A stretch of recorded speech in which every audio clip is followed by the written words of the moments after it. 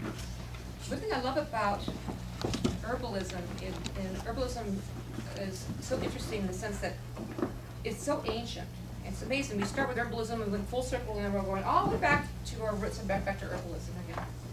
And the herbs that we believe that our herbalism comes from the Asias. So we believe that when all the continents are all connected, we're able to walk from one to the other. And we believe that most Native American Indians come from biblical flood, and we're from Japheth. And we're from that particular tribe. Of course, we're all the same tribe anyway. But Robert practices Chinese herbalism, and I practice more Mexican-American herbalism, but it's so close. It's unbelievable how close it actually is. And we looked at the herbs too, especially ancient Chinese actually would look at herbs and barks and things, and they would see its texture and structure, and they would know what it's for. Like, this is really interesting. I'm going to pass this around. As Robert showed me about this one, this is for circulation and inflammation. If you actually look at it, it looks like a swollen vein with cholesterol on the side of it. It's really interesting. I'll start with you. Hey. You could pass that around, and they felt that since they had a little hole on the inside, it must be for circulation. Actually, it's pretty correct. A lot of human herbs here in native to California, like for instance, the saw palmetto berries, there's a representation of the male the male's testicles, and so it actually brings up testosterone. And those type of herbs. Let me show you another one too. It's really good. Hold on. Sage. Where's sage? Oh, there it is. We talk about basic herbalism. Is most people are really familiar with sage. And sage basically was used in ritual purposes. When they used to go into the wickiup or the wigwam or the teepee or the post, whatever they have, and they would sage an area that there was dis-ease or someone was sick, and they would go in there and they would do a spiritual cleansing. But little did they know that sage is like nature's Lysol. You burn this, and it's also, even bromatum is the same thing. Rosemary and lavender works very well too. Most Native American herbalists or Mexican herbalists have their favorite herbs, and mine is yarrow. It's Achilles milleforium. Remember Achilles? That stupid heel? They dipped him into the river at white like this, and his mother had to put a little pouch on the side, and she had to put the yarrow in it so he would rub it every single day so he wouldn't, they wouldn't get him through the heel. It's the weakest point of his body. And Achilles milleforium works really good for, it's like an herb that heals just about everything. But it stops bleeding. You can actually take yarrow and make a tea out of it. If you have strong menses and you have an excess flow of blood, and you take it, it stops immediately. We actually, I have clients who actually keep yarrow in their car. If you ever get into a car accident, they can grab the bottle and take it. We had a woman too that was, she had her ovary exploded, and she was bleeding out, and immediately I put an ice pack and I gave her Achilles milleforium, and blood pressure instantly went up right in front of the paramedics. They couldn't believe how fast that it actually worked. He was using that. So neat about this too is that once the Indians really realized that, as in modern medicine, this is actually used to purify blood too. It actually it's drying. It actually can stop hot flashes. When you actually boil sage, it stops hot flashes too. It works very well. It's actually used a lot in Chinese medicine for certain types of female issues and for blood issues. So it purifies blood, in other words. It does quite a bit. Just common sage, common weed. These are ones I find locally. One thing that ultimately I like to use was oregano. And oregano is my garden. It smells so good. Pinch it and spray it all the way around. This is in seed right now, so I hang upside down and I save the seed so I can regrow it next year. Smell that. Just take a pinch and smell it. That's really good.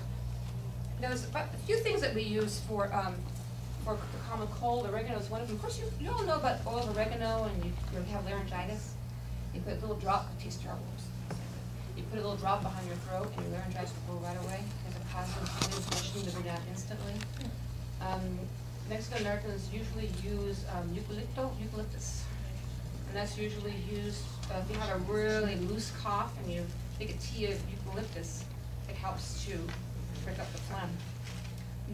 In Native American medicine, they use this one right here, and like I pass this around, it'll just probably break apart all over you.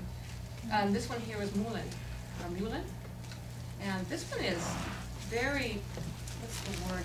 It's relaxes the throat. It's good for a cough. It's so neat when you think about it. This is really was fresh, so it's really soft. So it soothes a cough. What is that? Mullein, or mullein. M-U-I. M-U-E-L-L-E-N. Yeah. Gosh, that's soft. Yeah, it really helps. It really helps with coughs. These are the ones. These actually grow in the mountains where I live.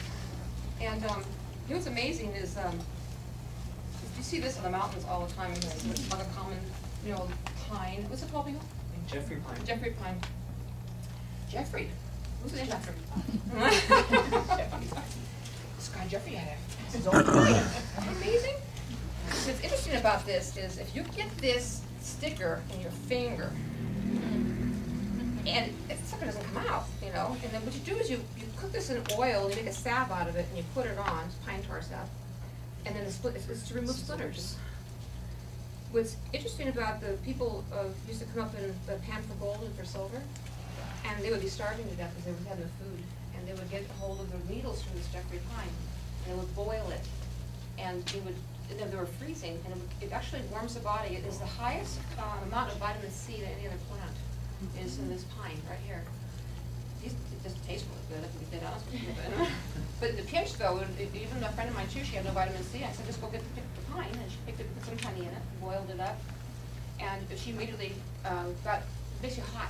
It warms the blood.